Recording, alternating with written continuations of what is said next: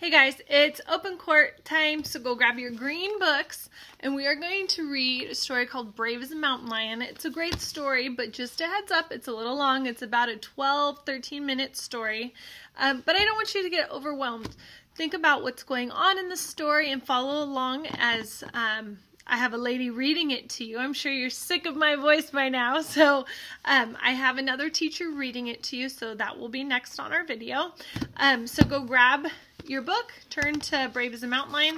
Whenever you feel comfortable, go ahead and take your open court assessment. You may use your book. Okay, this is a longer story. You may want to use your book, especially since we're not going over this together.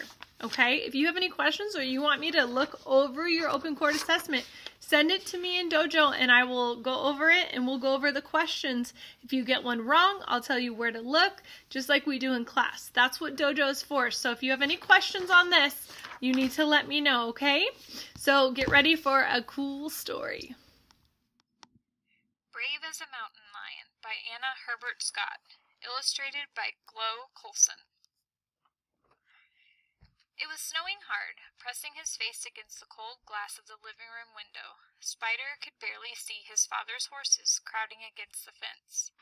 Soon the reservation would be covered with darkness. Spider shivered. Any other night, he would have been hoping his father would reach home before the snow drifted too high to push through.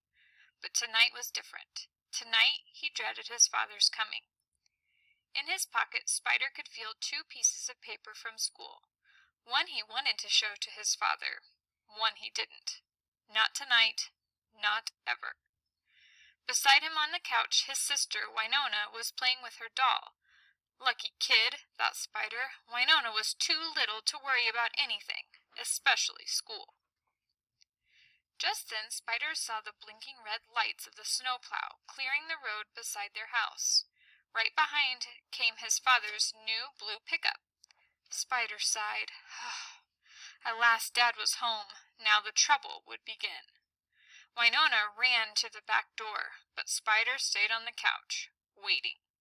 From the kitchen he could smell dinner cooking, his favorite, deer meat, but tonight he didn't even feel like eating. Soon he heard the sound of his father and his brother Will stomping the snow from their boots. Spider's father came in with an armful of mail from the post office. He hung up his hat and jacket on the pegs by the kitchen and stretched out in his favorite chair. "So what'd you learn in school today?" he asked Spider. "Not much," said Spider, feeling his pocket. "Did you bring home any papers?" Spider nodded. How did his father always know? "Let's take a look," said his father. Spider took the first paper from his pocket. "Here's the good one," he said. "Spelling, 100%. Every word correct. Good for you, son." "But Dad, I'm in trouble." Spider shoved the other paper in his father's hand. "The teacher wants me to be in the big school spelling bee." Spider's father read aloud. "Dear parent, I am pleased to inform you that your son Spider has qualified for the school spelling bee, which will be held next Thursday night. We hope you and your family will attend." Spider's mother and grandmother came in from the kitchen with the platter of deer meat and bowls of beans and corn for dinner. "That's a good report, little brother," his grandmother said, smiling. "But I won't do it," said Spider. "Why not?" asked Will. "I'm too afraid," said Spider. "But you're a brave boy," said his father. "Why are you afraid?" "Dad," said Spider, "you have to stand high up on the stage in the gym, and all the people will look at you. I'm afraid my legs will freeze together and I wouldn't be able to walk. And if I did get up there, no sound would come out when I opened my mouth. It's too scary." "Oh, I see," said his father. Spider's mother put her hand on his shoulder. "You must be hungry. Let's eat." After dinner, Spider sat by the wood stove doing his homework. "Dad, were you ever in a spelling bee?" he asked.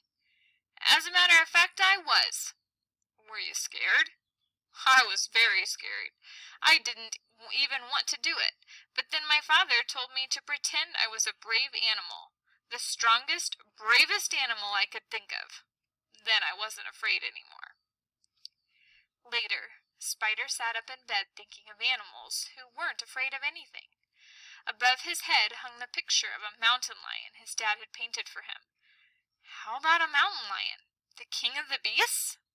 Spider took his flashlight from under his pillow and shined its beam on the face of the great wild creature. Brave as a mountain lion, he said to himself in a loud, strong voice. Brave as a mountain lion, he repeated in his mind as he was falling asleep.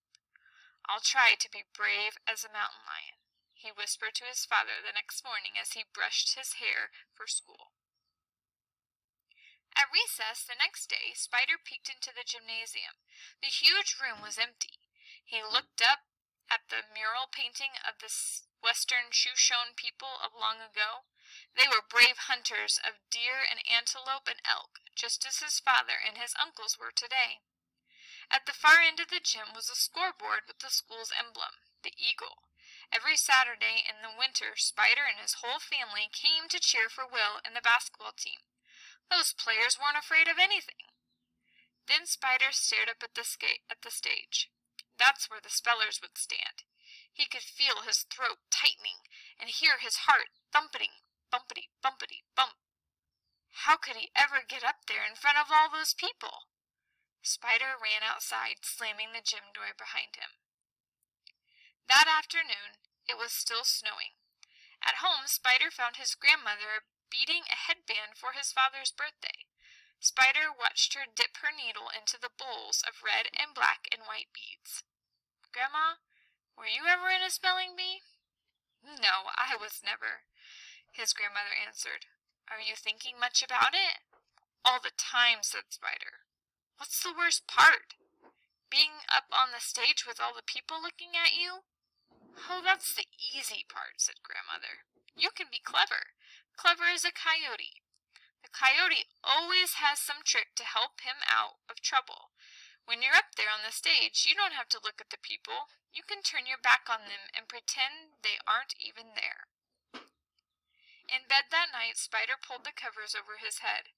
Brave as a lion, clever as a coyote, he kept repeating to himself as he fell asleep.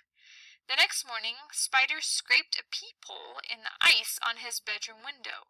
He couldn't see the far mountains for the swirling snow. He smiled as he packed his book bag. If it kept snowing like this, maybe the principal would choose to close the school tomorrow. In class all day, all everyone could talk about was the spelling bee. Can we count on you, Spider? Asked Miss Phillips, his teacher. Spider shook his head. Maybe, he said. I haven't made up my mind yet. You'd better make up your mind soon, said Miss Phillips. The spelling bee is tomorrow night. After lunch, Spider walked by the gym door. But this time, he didn't open it. He didn't have to. He remembered just how everything looked. Scary. When he thought about it, a shiver went all the way down his spine. By the afternoon, the snow had piled in drifts higher than Spider's head. Spider got a bowl of popcorn and went to the carport to watch Will shoot baskets. Time after time, the ball slipped through the net. Will almost never missed. How about some popcorn for me? Will asked his little brother. Spider brought back another bowl from the kitchen. Are you practicing for the spelling bee? Asked Will. I've decided not to be in it, said Spider. I'm going to be brave when I get bigger. Will nodded. I remember those spelling bees. Were you afraid? Asked Spider. I was scared silly, said Will. I was so scared I was afraid I'd wet my pants. Then I learned the secret. What's the secret? Asked Spider. To be silent. Silent? Asked Spider. What does that do? It keeps you cool. When I've had a hard shot to make and the whole team depends on me, that's when I get very silent. Spider didn't say anything. He just watched his brother shooting one basket after another. Then he saw her. High above the shelves of paint and livestock medicines was a tiny insect. It was his old friend, Little Spider, dangling on the long strand as she had spun a new part of her web. She was silent, silent as the moon. Spider laughed. How could he have forgotten? Grandmother often told him how when he was a baby in his cradle board, he used to watch for hours while a little spider spun her web above his head. She had been his very first friend, ever since his family had called him Spider. Taking the stepladder, Spider climbed up close so he could watch the tiny creature.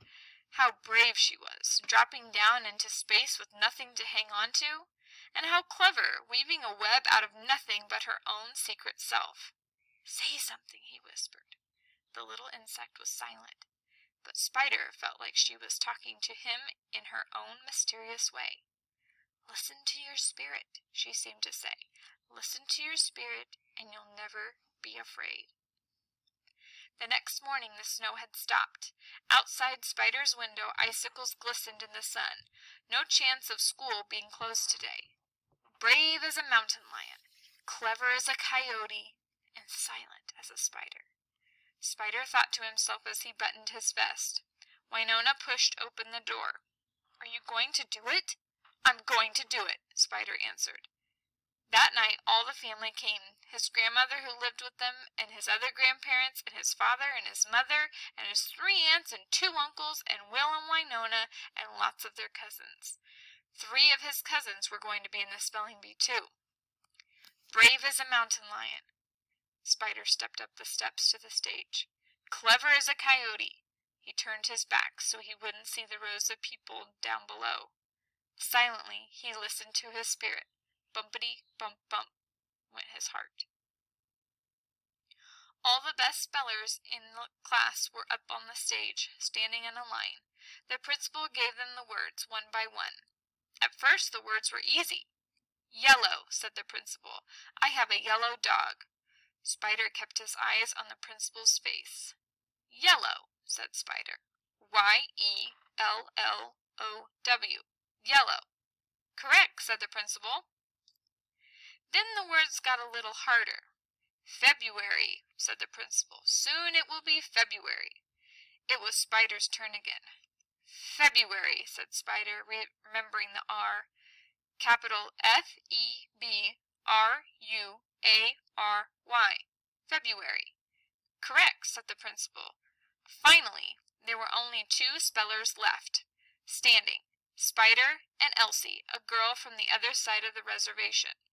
"Terrific," said the principal. "We have a terrific basketball team."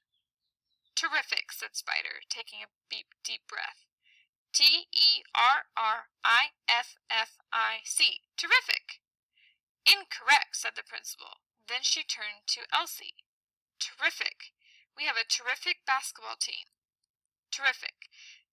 T-E-R-R-I-F-I-C. Terrific." "Correct," said the principal. "Let's give a hand to our 2 winners from Miss Phillips' class, Elsie in first place and Spider in second place."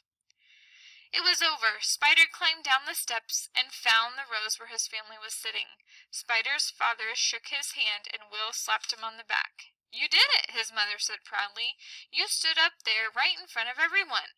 "It was easy," said Spider. "You were brave," said his father. "Brave as a mountain lion." "And clever," said his grandmother. "Clever as a coyote." "I wasn't even afraid," Spider thought. "I listened to my spirit. But now I'm hungry," he told his family. "Hungry as a bear. Let's all go home and eat."